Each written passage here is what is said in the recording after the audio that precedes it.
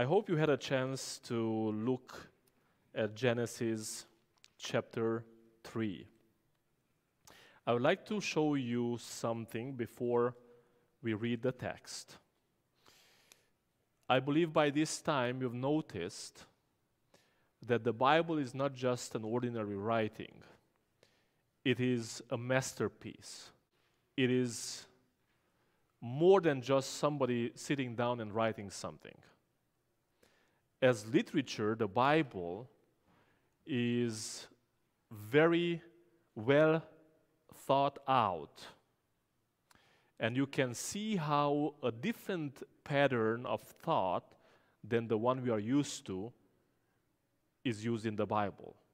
And the most obvious pattern is this chiastic kind of structure in which you have ideas that are parallel to one another.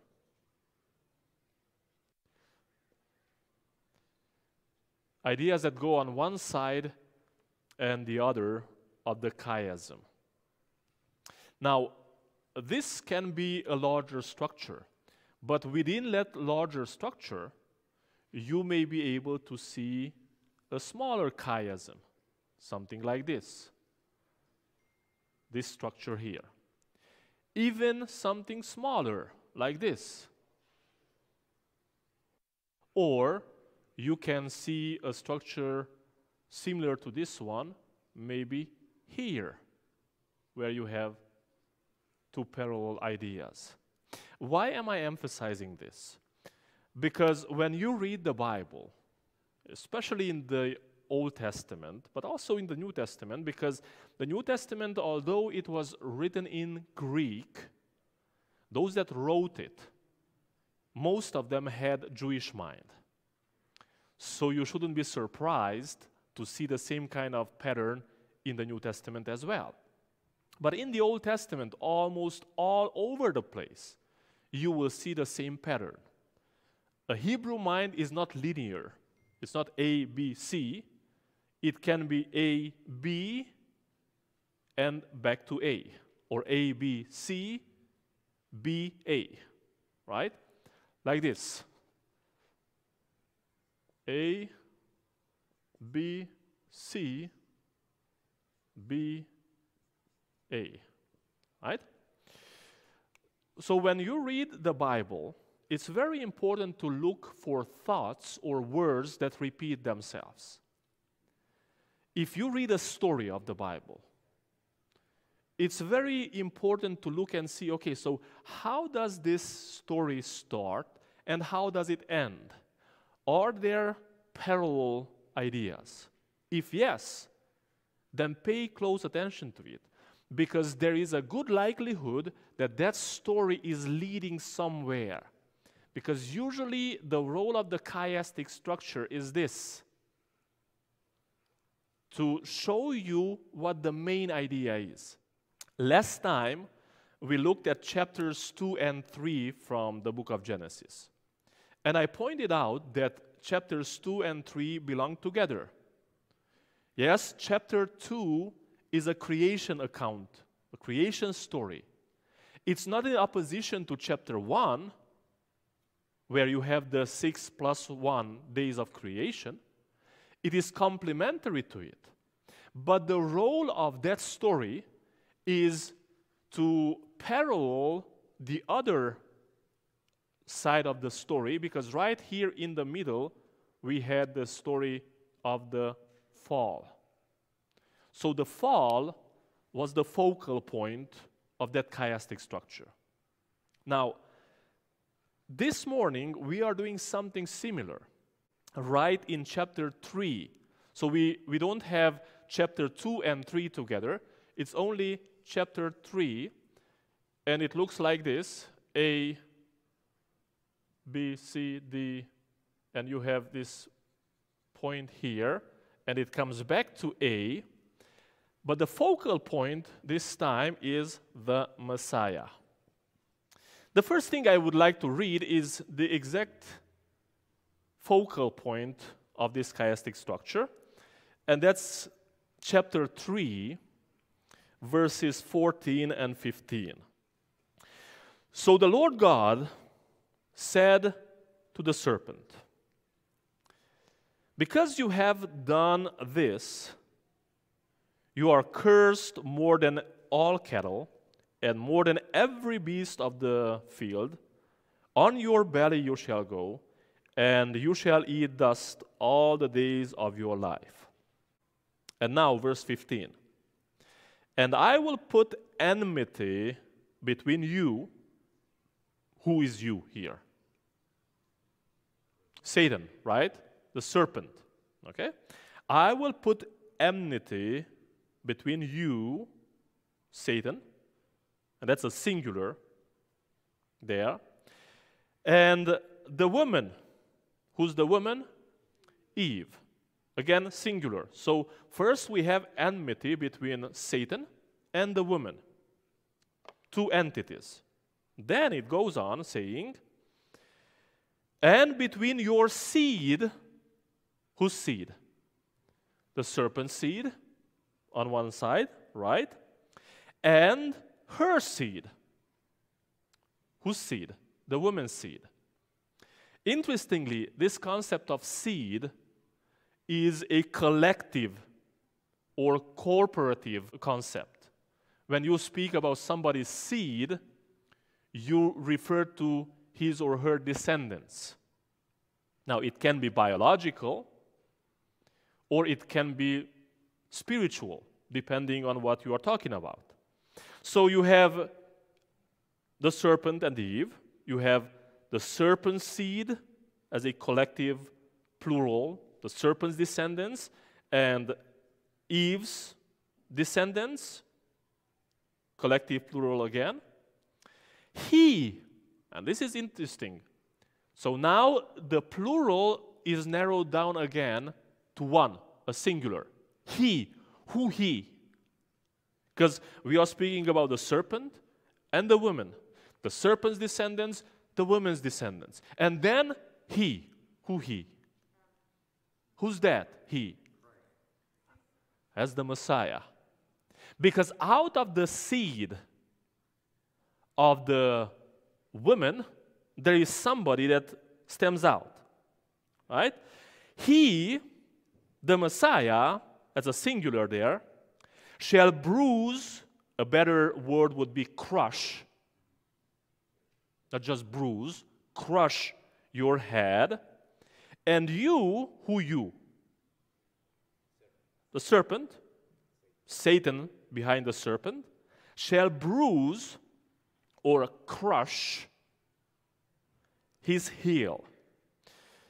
Have you ever seen the movie The Passion, the one made by Mel Gibson? Do you remember one of the episodes there with the serpent when Jesus is praying and at one point the serpent comes close to him and then he stands up? It's very interestingly done, and he just does this to the serpent. It's a throwback, right, a flashback to this prophecy from the Bible, from Genesis chapter 3, verse 15. What's interesting is that this word in the Hebrew that is translated by bruise or crush is a very strong word.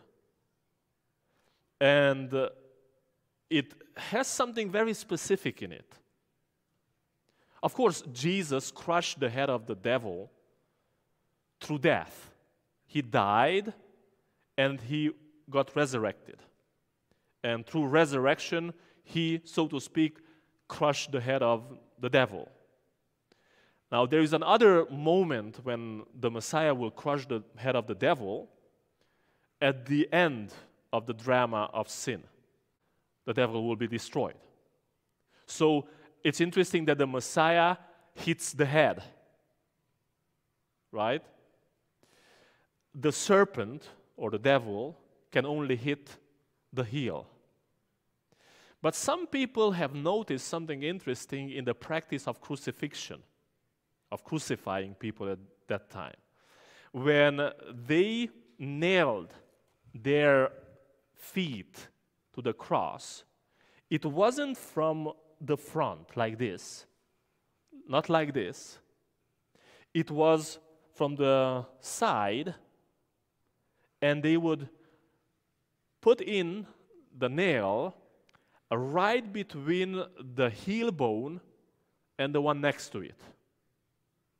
Because if they did it frontally like this, then they could possibly free themselves. They could have possibly broken the skin, the flesh, and just free themselves. But if it was done like this, on the side, so from the side to the pole, like this, you could not free yourself. So it's pretty vivid. It's pretty detailed, if you want to see that detail in it. Obviously, this is the first written prophecy about the Messiah. This is the middle, right, the focal point of the chiasm. So please look at letter G, before and after. Letter G before. And the Lord God said to the woman, "What is this you have done?" The woman said, "The serpent deceived me, and I ate." Please notice that right after the Messiah promise, God speaks to whom? Again, to the woman, right? So you have that same idea. God speaks to the woman before, God speaks to the woman right after. "I will greatly multiply your sorrow and your conception. In pain you shall bring forth children. Your desire shall be for your husband, and he shall rule over you." Please notice something. God says, "I will greatly multiply" two things: the sorrow and the conception. Some people explain that this multiplying of conception for the woman has a meaning in the context of the fact that after the fall, the lifespan started to shrink. But the initial commandment of God to Adam and Eve was grow and multiply and fill the earth. Now, if somebody's lifespan is shorter, in order to complete that mandate, you need to give birth multiple times.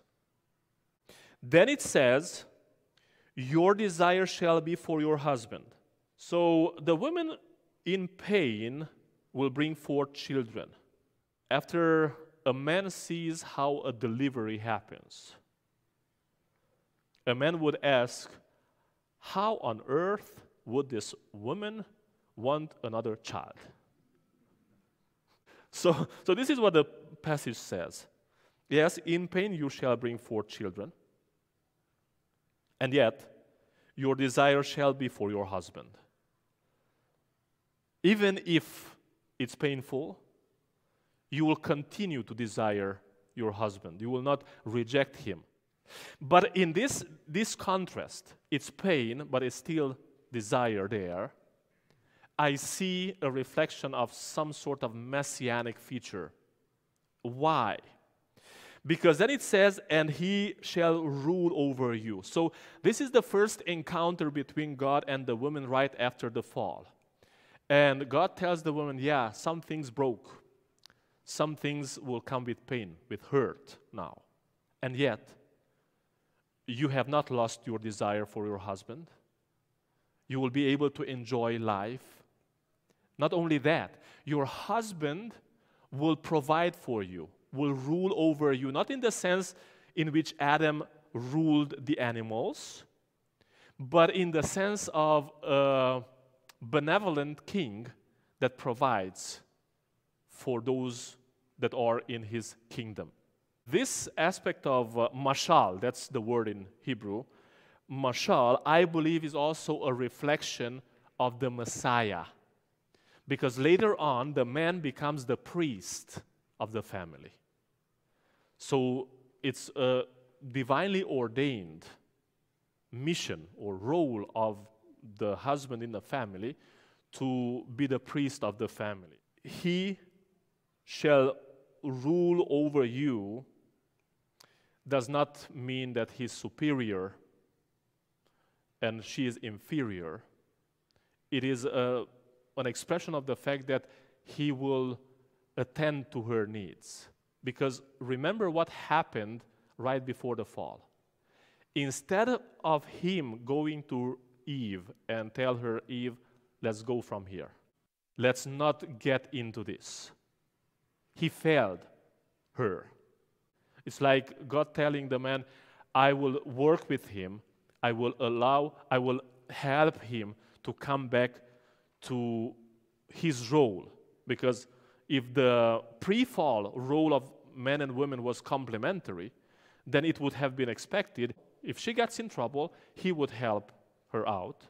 If he gets in trouble, she would go and help her out. Then it goes on. Then the Lord God called to Adam and said to him, where are you? So F verse 9. So he said, I heard your voice in the garden, and I was afraid because I was naked, and I hid myself. And he said, who told you that you were naked? Have you eaten from the tree of which I commanded you that you should not eat? Then the man said, the woman whom you gave to be with me, she gave me of the tree, and I ate. So this is God speaking to Adam before. What does God do after he speaks to the woman? To whom does he speak? Adam, again, right? So you can see that on one side and on the other, God now speaks to Adam. What does God say to Adam? Because you have heeded the voice of your wife, verse 17, and have eaten from the tree of which I commanded you, saying, you shall not eat of it. Cursed is the ground for your sake. In toil you shall eat of it all the days of your life. Both thorns and thistles it shall bring forth for you, and you shall eat the herb of the field. In the sweat of your face you shall eat bread, till you return to the ground. For out of it you were taken, for dust you are, and to dust you shall return. Please notice something. The only time the word curse appears is verse 17, and it's a curse on the earth, on the ground. Why is it important? Some have suggested that when the humans fell, God cursed the humans. Meaning God cursed the man, God cursed the woman. And because now we are cursed by God, that's why we have so many problems in our families. The text doesn't say that. The only time the word curse appears is when God says, cursed is the ground for your sake. So as a result of the fall, the ground was cursed, not the man, not the woman. On the contrary, to the woman, God speaks in a redemptive, if you want, in a messianic way. But here, the ground is cursed, and yes, it takes toil now and sweat. And then God says that the man will return to the ground, for out of it you are taken, for dust you are, and to dust you shall return. So it's a hint, a powerful hint, on the fact that what God told Adam before, that you will die, is happening. Because God tells him, yes, you will go back to the ground. You were taken from the dust, you are going back to the dust. The question is, why didn't they die immediately like that? There are some that have speculated and said, well, Peter says, 2 Peter 3:8, that for God 1,000 years is like a day, and a day is like 1,000 years. So then Adam died within the first 1,000 years. Adam and Eve both died within the first 1,000 years, and that's the explanation. Some others would say, no, the explanation is in the fact that when the fall happened, they started dying. On that very day, they started dying, which is true in a way, because when the fall happened, God immediately started speaking to Adam and tell him, hey, you're going back to the ground, right? Or another explanation is that they did not die physically on that day, but in reality, God had to provide for their life, so somebody else died in a symbol. Why? Because in the next sections, you will see that God gave them skin clothes, and obviously skin does not grow on trees. My understanding of the passage is that they did not die immediately like that. Yes, they started to die. They started dying when they fell. But the text did not say that in the moment or on the day they will sin, they will disobey God, they will instantly die. The text says in Hebrew, you will surely die. The Hebrew concept is dying, will you die? Will die, dying. It does not mean that, okay, you will die now spiritually and you will die physically at a different time. Some people suggested that too. When the Hebrew repeats a word, it is certainty. It's something that will happen. But it does not mean that it will happen right away like that. Because the concept bayom can mean, yes, when you will sin, this will happen to you. But it doesn't say exactly if it will happen right away or it will be a process, it will take some time, and then it will be completed. So it's not contradictory, because some said, yeah, see, God said if you eat or the day you eat, you will die. He did not die, so God lied. No, he did not, because death started to happen. And as they say, now when we are born, we start dying already. In D, section D, verse 7, then the eyes of both of them were opened, and they knew that they were naked, and they sewed fig leaves together and made themselves coverings. If you jump to the end of it, D, verse 21, also for Adam and his wife, the Lord God made tunics of skin and clothed them. So see how the idea of clothing appears on both sides. First, Adam and Eve putting some things together so they can clothe themselves. And then God gives them clothes. Okay, so obviously you have the parallel ideas. C, then the serpent said to the woman, you will not surely die, for God knows that in the day you eat of it, your eyes will be opened, and you will be like God, knowing good and evil. Same idea is reflected back in verse 22. Then the Lord said, behold, the man has become like one of us to know good and evil. Knowing good and evil, knowing good and evil, right? B, section B, God said, verse 3, the last part, you shall not eat, nor shall you touch it, lest you die. And B, in the second half of the chiastic structure, and now lest he put out his hand and take also of the tree of life and eat and live forever, right? So, lest you die and live forever in the two passages. And now let's go to A. Has God indeed said, you shall not eat of every tree of the garden? That's verse 1. Has God said that?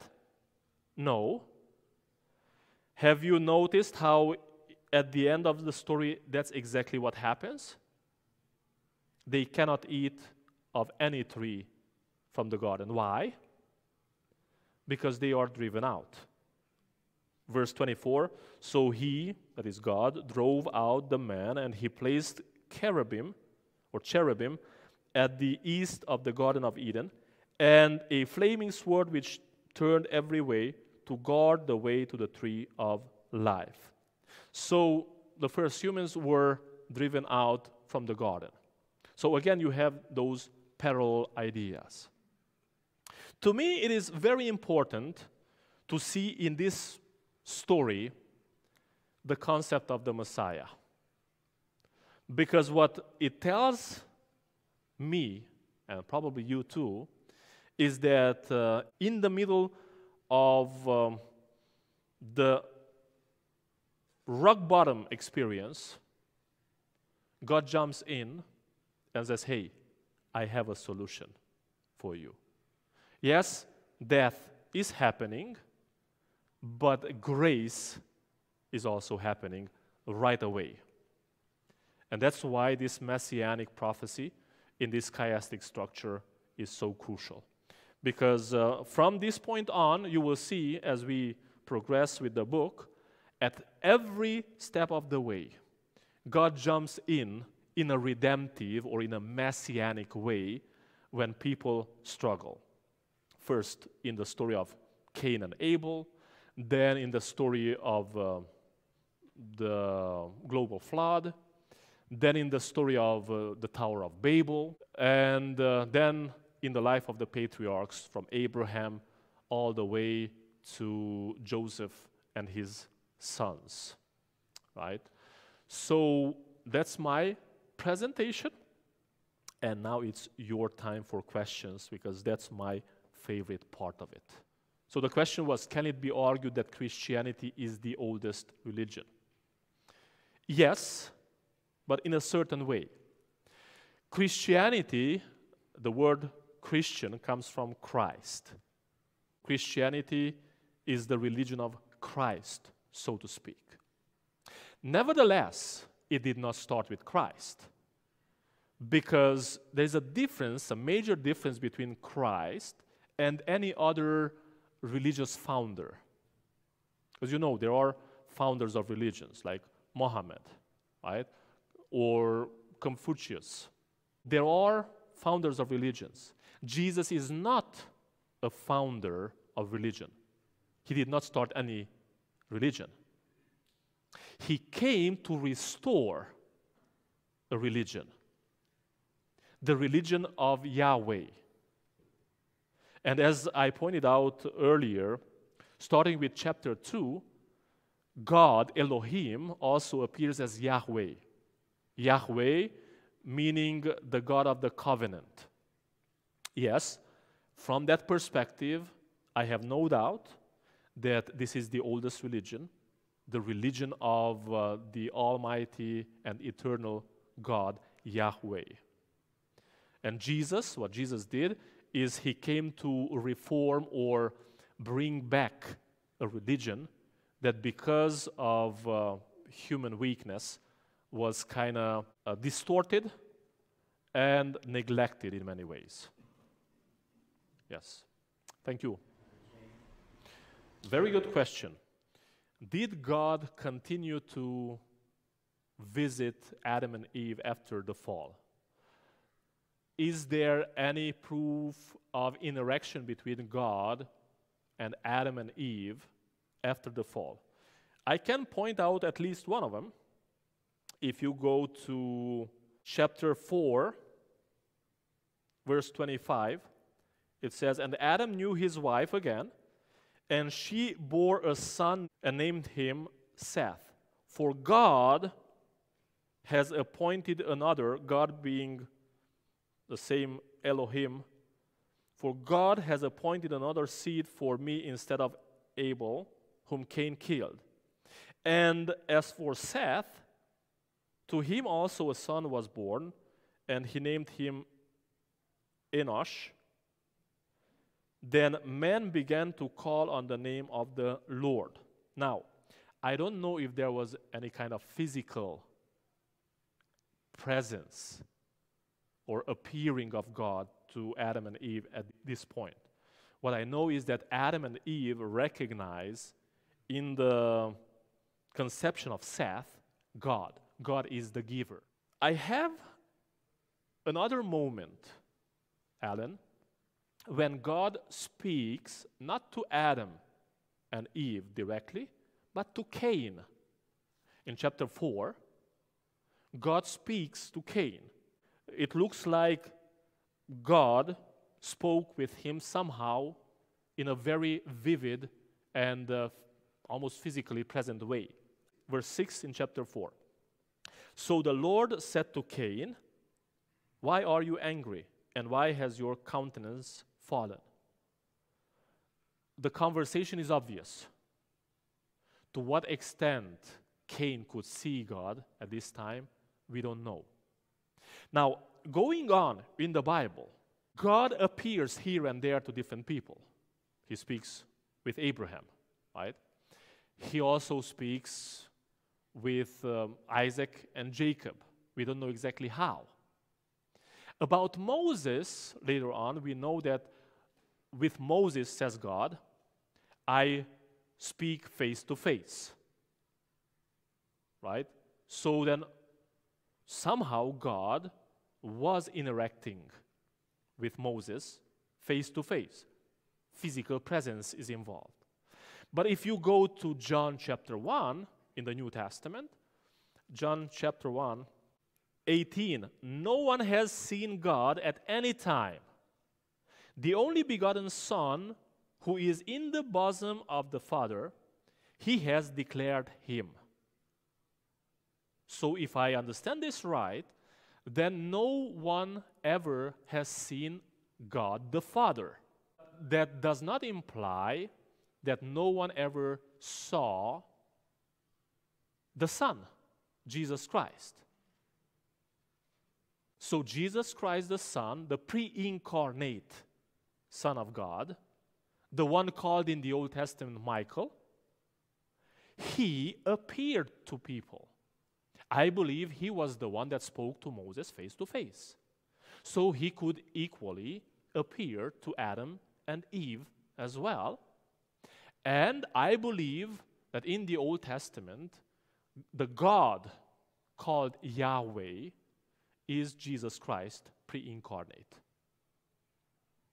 Elohim is a corporative way of calling the Godhead because of the plural ending, Elohim, God as a corporate reality. But when the Bible says Yahweh God or the Lord God, then it's a direct pointing to Jesus Christ as God. So the question is, so when God, right after the fall, visited Adam and Eve, was it God the Father, or was it Jesus Christ, the one that provided, that spoke with them first, right? Spoke to Eve first, then spoke to Adam, then gave them tunics so they can have clothes. Who was it? Was it Elohim in general? Was it the Father? Or do we know that it was specifically Jesus Christ? Can you point out in the text the answer?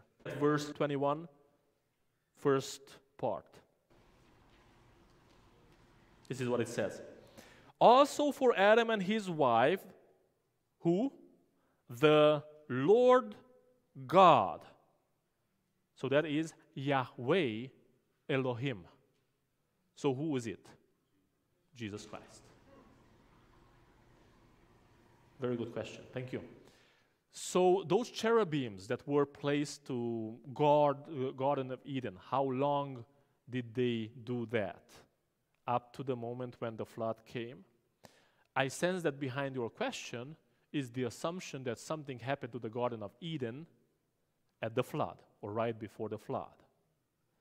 Many people would ask this, so where was the Garden of Eden? Because in the Garden of Eden, you have some names of rivers. Among them, you have Euphrates, also Tigris, Hiddekel. So can we say that the Garden of Eden was in the Middle East where now we have the Tigris and the Euphrates rivers? Not really. Why not?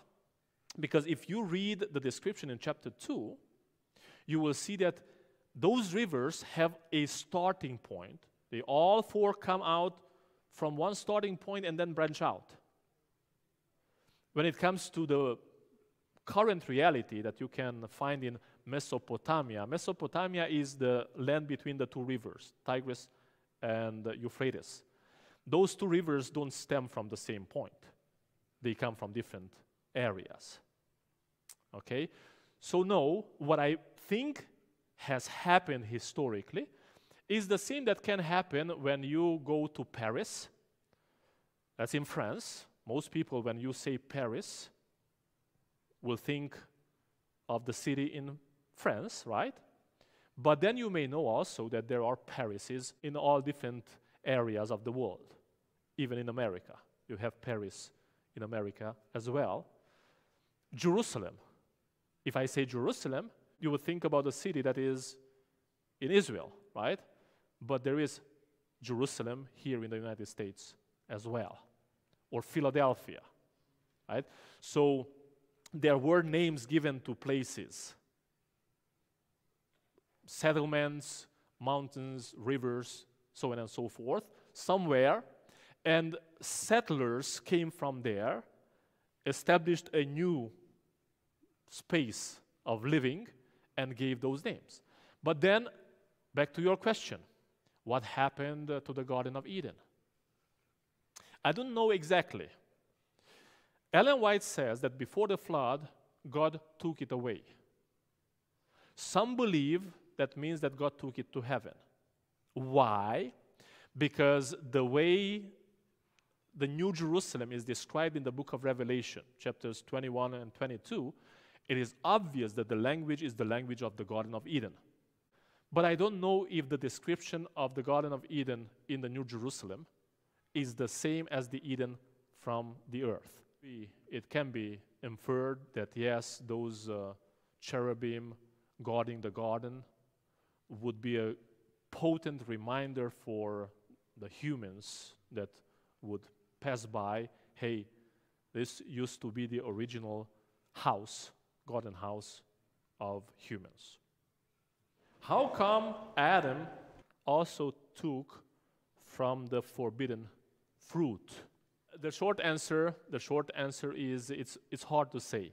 I believe it was the same kind of curiosity that caught Eve, that also caught Adam at one point.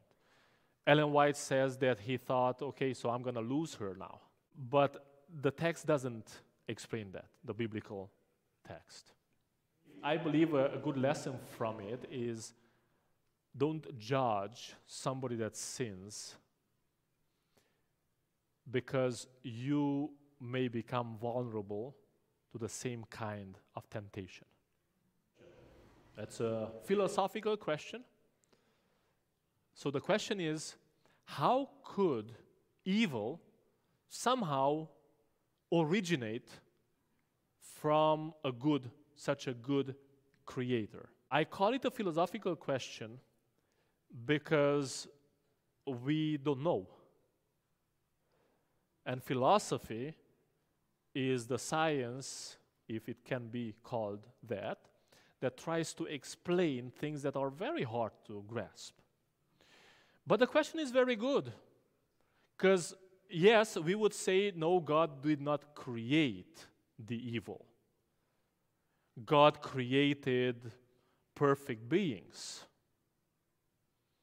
And the first being that rebelled against God was a perfect being, Lucifer. That's the name we get from the Bible later on. And it was an angel, an archangel.